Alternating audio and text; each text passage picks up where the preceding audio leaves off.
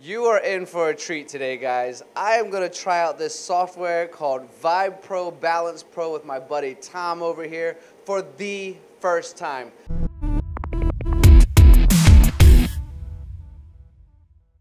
I know a lot of people on camera like to be prepared and like to get into something and go over it a few times before we actually hit record, but I'd like to also do you guys the great favor of the realization this is my first time.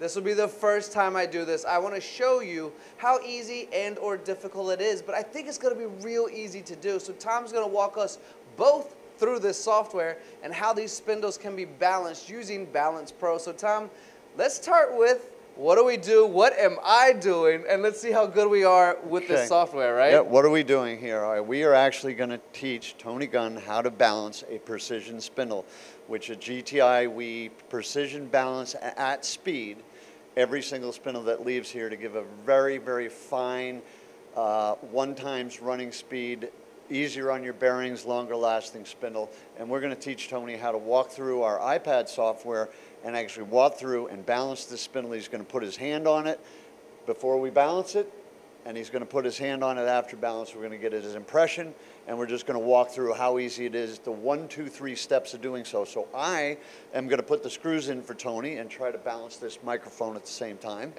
And Tony is just going to press the buttons as we run this spindle up for its very first time. So there's a button down here. I am going to hit it, and the spindle is going to start turning.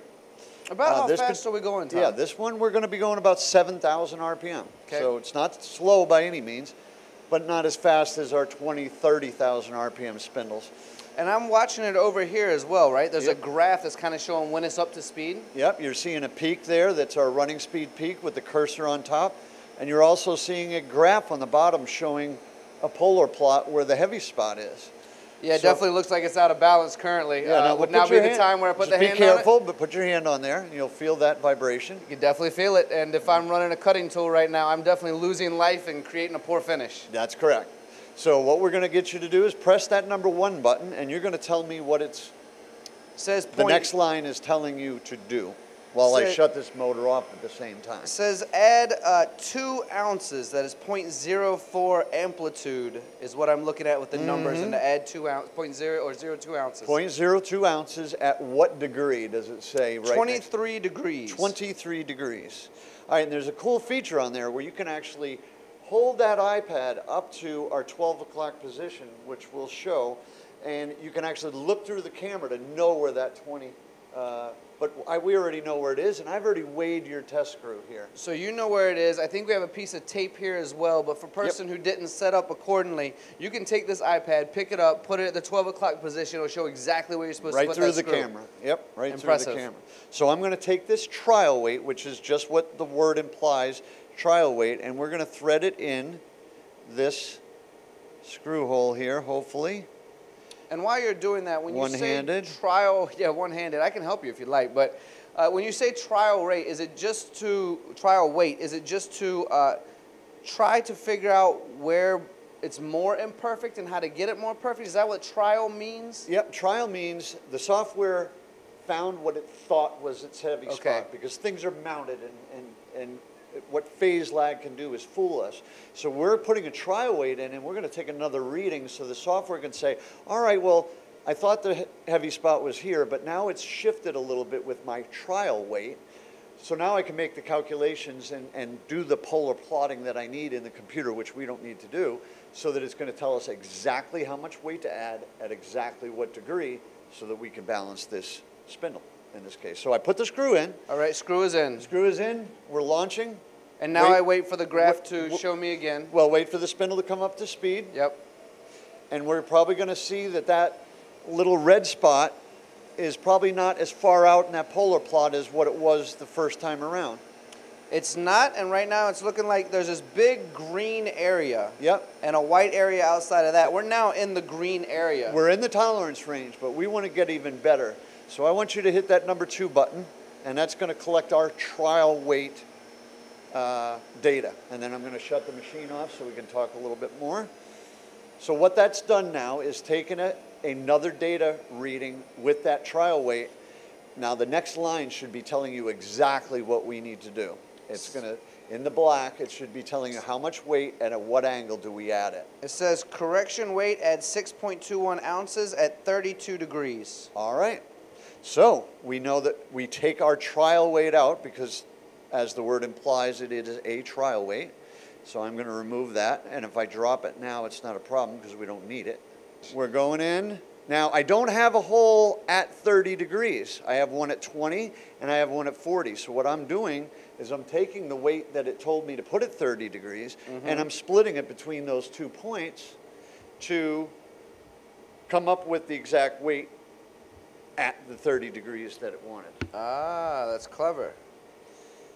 So, because sometimes we don't have a hole at the 30 degrees. So what I'm learning from you, Tom, is this something that can be applied at anyone's shop right now? If somebody bought the software and they have these spindles and they just want to balance it on their own, they can do all of this? Yep, absolutely. Most spindle shops have our stuff already.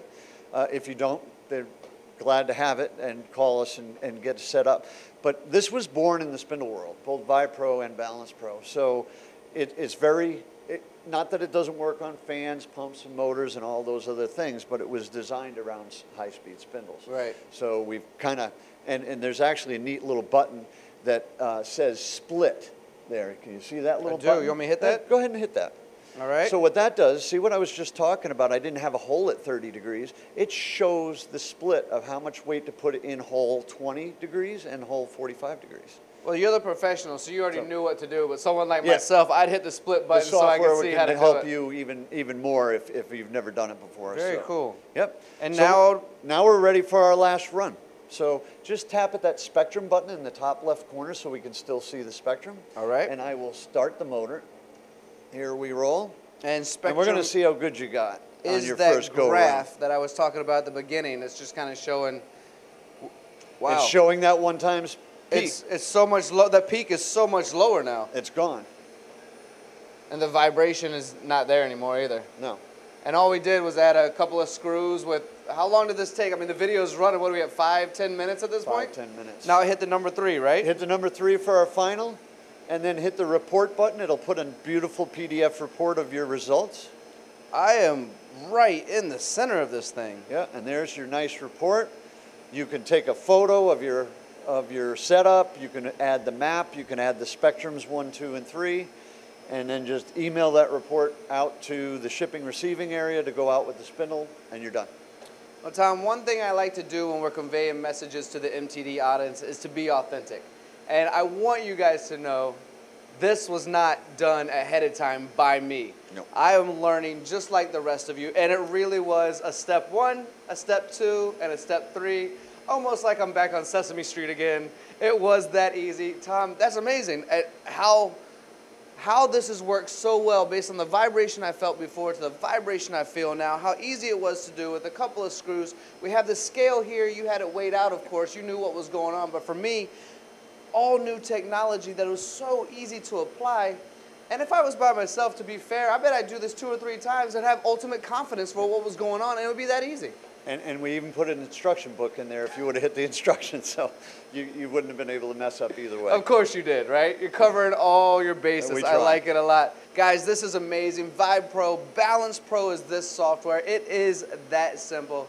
Give my buddy Tom a call. Like he said, a lot of this is already in the shops, but if you're looking for it, it was that simple. It really was that simple. Tom, thank you so much for teaching me. All right, my pleasure.